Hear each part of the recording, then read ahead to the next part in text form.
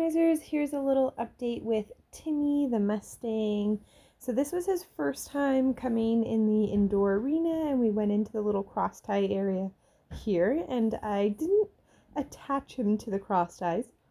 He's just standing in the cross ties and decided to try brushing him, which he actually did really well.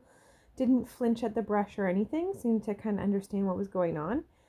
And then we did some leg touches. I still haven't asked him to actually pick up his feet yet. First, I like to build their confidence with just touching all over and being able to touch everywhere. And then the next step will be to start working on actually lifting those legs. But first, we just want relaxation with being touched everywhere.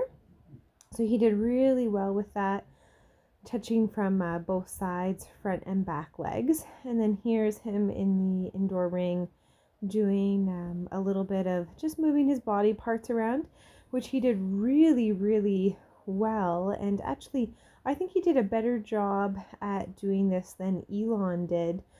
If we kind of compare the two, when Elon was first learning how to move his hips around and his shoulders around, he was a little bit more reactive than Timmy is.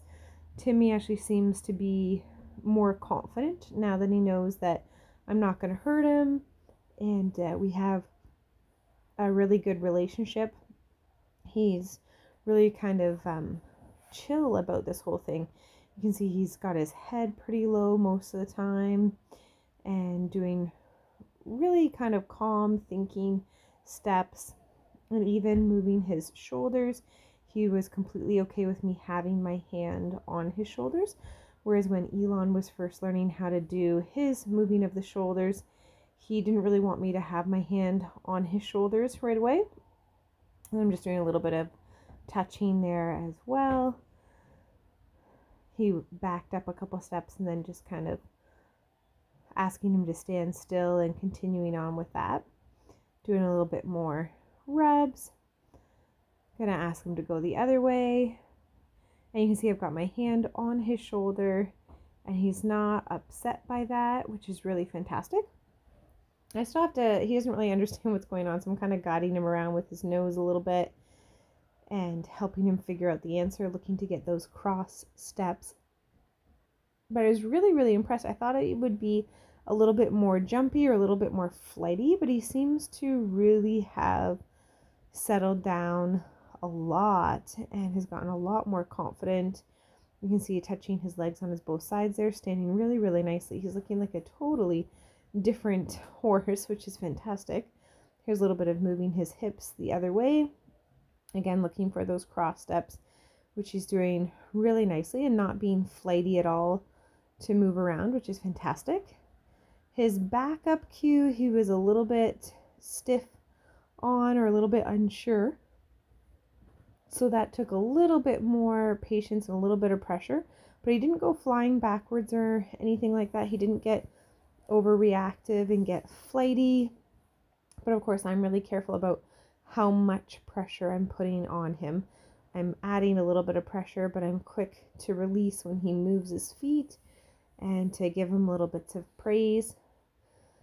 I'm giving him some scratches for rewards, and then I do have a little bucket of sweet feed that he gets to have some treats out of.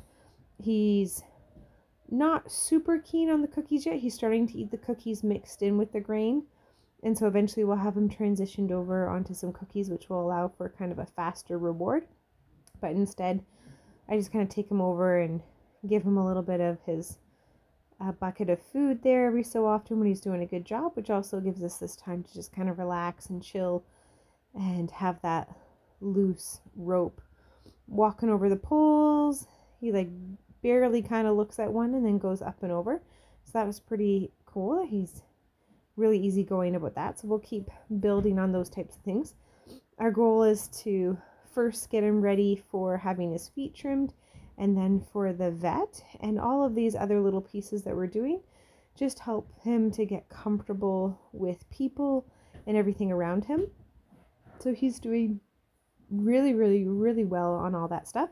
And then this is a look at him getting his first deworming. So I'm just kind of letting him sniff it.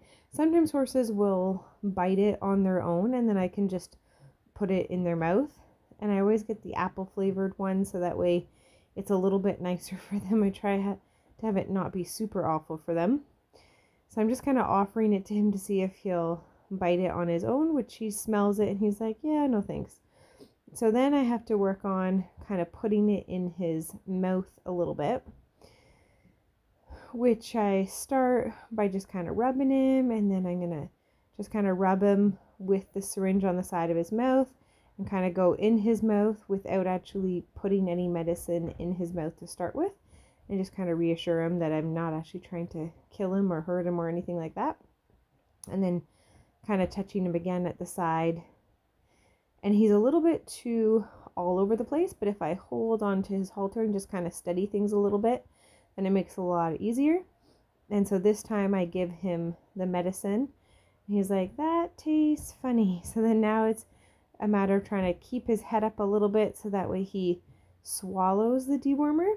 And I like to use the Safeguard dewormer because if I end up giving more than their actual weight, so if you give too much Safeguard, it's not one of the bad ones like Quest, where if you accidentally give too much, you could potentially really make your horse sick or even kill them, whereas Safeguard isn't quite like that. And so I give them the full tube even though they don't need the full tube, because I am kind of assuming that they're going to spit out some of the dewormer, which he did spit out a little bit of it, because it's hard to just get them to swallow the whole thing. But if you got too much, it's not really the same concern. So here I'm just going to walk him over, get his little bucket of treaties, make sure he's still happy with me and willing to eat out of his little grain bucket there. And he's like, hey, wait a second, I got some funny tasting stuff in my mouth. And I just hold the little bucket underneath so you can get a little bit more. And then that way we end on a really positive note still, and he's not thinking that something really awful happened to him. He's just thinking that was kind of a yucky treat and not so keen on that. So he's come leaps and bounds. I'm pretty excited to see how he does over the next couple weeks with I've got a staff member that's starting to work with him, and we'll see how he goes. Thanks for watching.